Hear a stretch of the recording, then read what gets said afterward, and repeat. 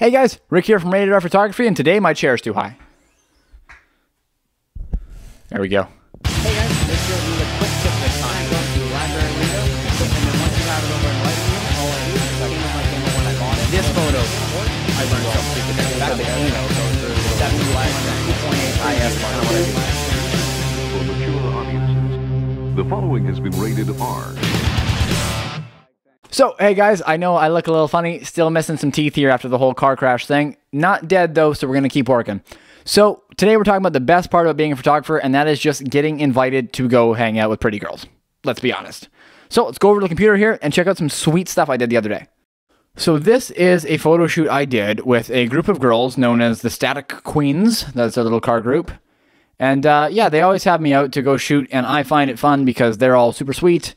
And it's, well, I'm not going to say no to this kind of thing. So, here is what we shot.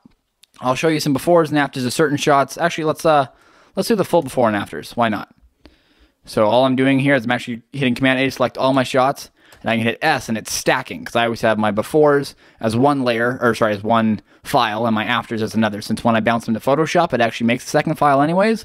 And then I usually go and reset the first file so I can kind of compare and contrast when I bring it back to Lightroom to make any kind of final adjustments. So let's start, how do I do this? Okay, let's go. We'll kind of bounce around. So this is a girl named Christina's 360 said, before, after. Boom, kind of muted the colors. You'll notice that's kind of the vibe of this day. I Photoshop cloned out some stuff there, like a little bit of that Jetta in the corner and the other little Mazda there. To make it a little less distracting, but overall, not a super drastic shot. Next up is a Volkswagen Golf. That's right, it's a Golf. It's a Volkswagen Golf with a Jetta front end. Kind of interesting. Before, after, seems to be cropped in a little tighter. Added some color to it, kind of gave it a mood it didn't really have. Next up, boom, another Volkswagen. We're flying already. This one is a regular old GTI, and the edit of it is not that drastic. Straightened out, cloned out the people that are over in the corner there. And overall, just, again, made it kind of pop. Next up, another Volkswagen Golf. There's kind of a trend here going. And this one's nice because these wheels are a really interesting color, and that truck that just happened to be in the background there is the same color. So in the edit of it, boom, I just cranked up even more of that color. Added some in the sky, added some just everywhere I could. Just trying to make stuff happen. Interior of that same car, same color. The girl clearly likes it. Boom, there's the edit, cropped in a little bit tighter. I've started doing crops like this. This is a 4x5 or an 8x10 crop because that is the tallest Instagram will let you go vertically. So when you post a shot that is a 4x5, it is the biggest possible thing when someone's scrolling through their feed. Kind of cool. One of the other photographers there, a guy named Alex Turnbull. You'll see him on this show later on. That is his R32, or sorry, R33. I misspoke. He wishes he had R32. Anyways, R33 before and after. Same thing. Straightened it out. Play with the hues. Really, this one was all about adding mood. As you can see, the lighting was nothing special in any of these shots. We're dealing with, you know, let's find the time of day here in the metadata.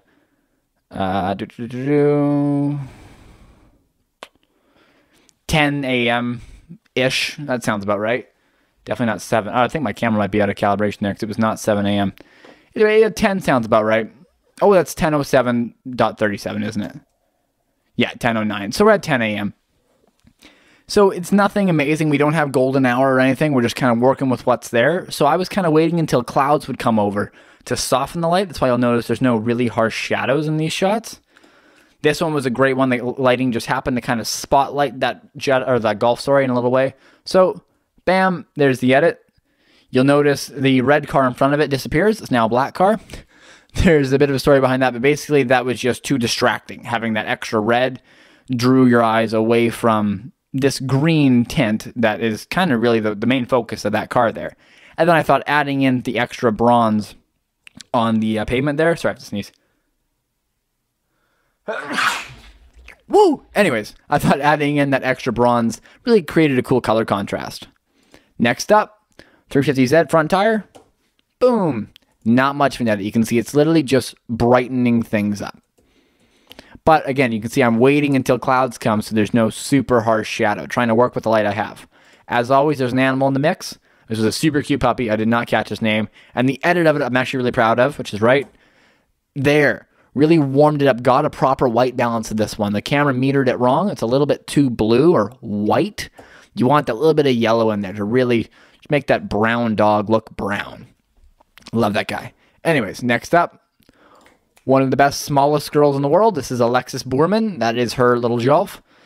And there's the edit on that one. She wasn't really planning on posing. I just kind of snapped this one. This is more of a behind the scenes almost kind of one. I wasn't all about doing the models with the car kind of thing. There was another guy kind of taking care of that. That said, I did do this one of her and the edit of it. Bam. You can see again, we just bring up some of the shadows there, makes it so you can actually see her. This way you can see the lights getting harsher. So we're just trying to fight it to get it better. This one I did not edit. I just think it's hilarious. So there it is. Next up, 350Z again. Edit on this one. Straightened out, cloned out the slightly crooked license plate that was driving me slightly insane. And added in a little bit of a warmth over on this corner. Overall, a lot of the edits on this are a little bit subtle. It took me a while to pull all these off, but they're not drastic. My good buddy Alex, that's actually the after. There's the before. I happened to shoot this in a vertical, but decided against it. So there's the crop version of that. Fun fact, in the past 3 months, both Alex and I have almost died in accidents, but we're unkillable. Another before, another after there. Not a super drastic edit.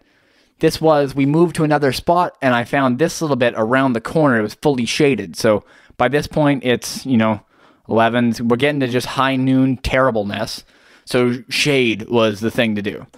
Speaking of which, there's another wider angle, the same one. You can see we're fully in the shade there. And the edit of this is super drastic.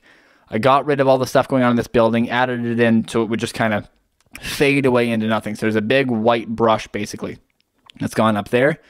And just creates this kind of dystopian fade off, which I really think is cool.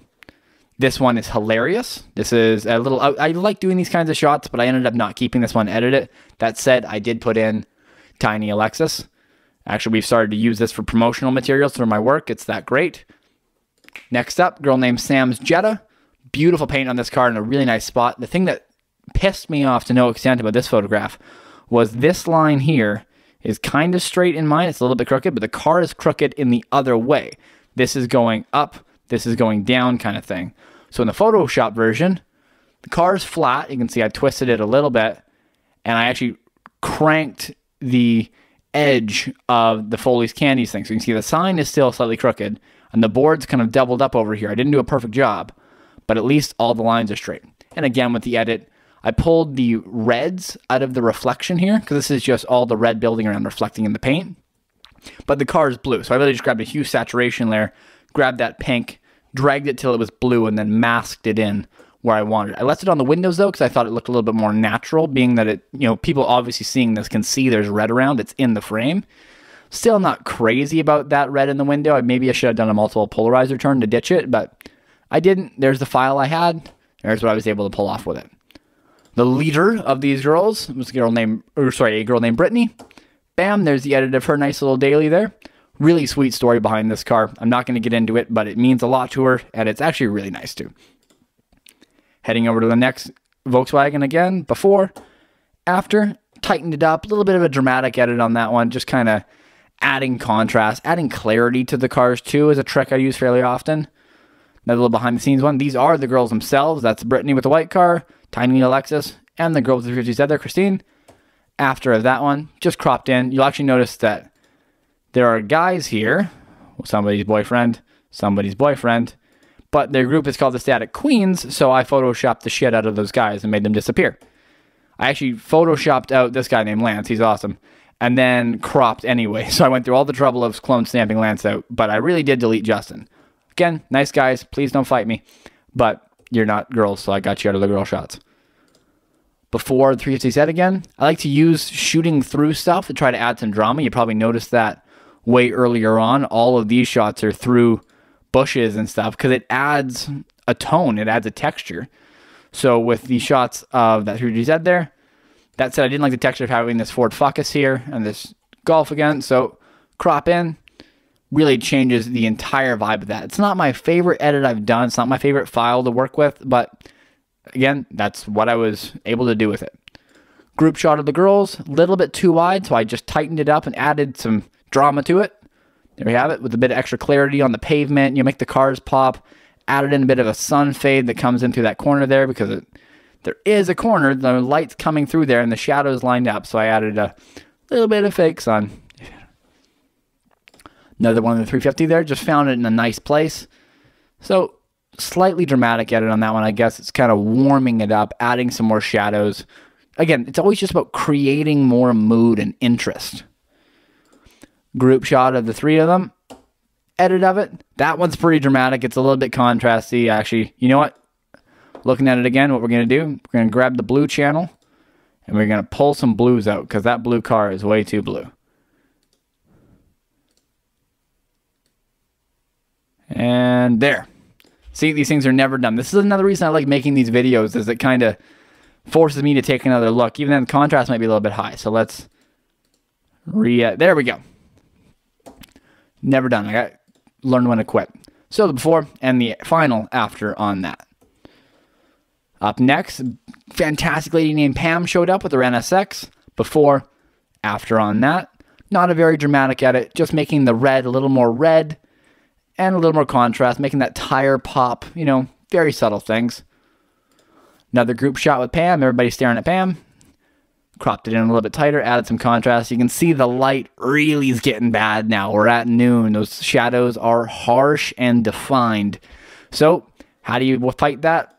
You get on the road. I'm now hanging out of a Mazda. Before, after, I just ditched the sun flare that was happening on her hood and added some tone. Added a lot more yellow, a lot more blue, a lot more red, just to give it some saturation. Again, might be a little bit high. Let's look at it. If we bring it down a little bit, can it be improved upon? Yeah, maybe around there. And if we pull some yellow out, see, there's always more to do.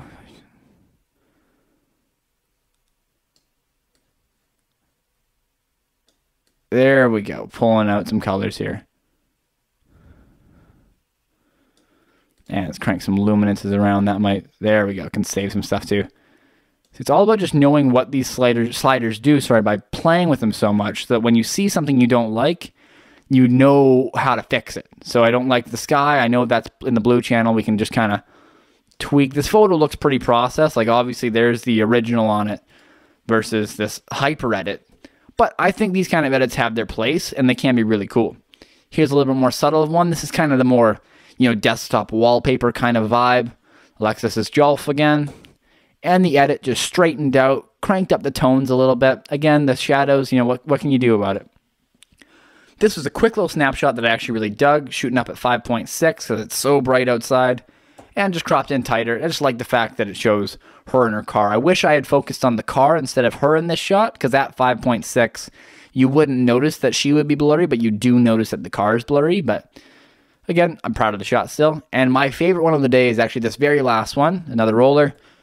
And there's the shot there. Again, just added tons of drama, tons of everything just to make it dramatic. That's it. So there you have it. That's it. It was kind of a lightning round of before and afters this time. No need to dwell on it. I'll show you way more editing videos, way more behind the scenes stuff. I got some cool ideas coming up here with a little bit more vloggy style content, kind of bringing you along the shoots, showing you more of the editing process. But for now, that was before and after. I've been Rick. You've been wonderful, and I will see you in the next video. Later.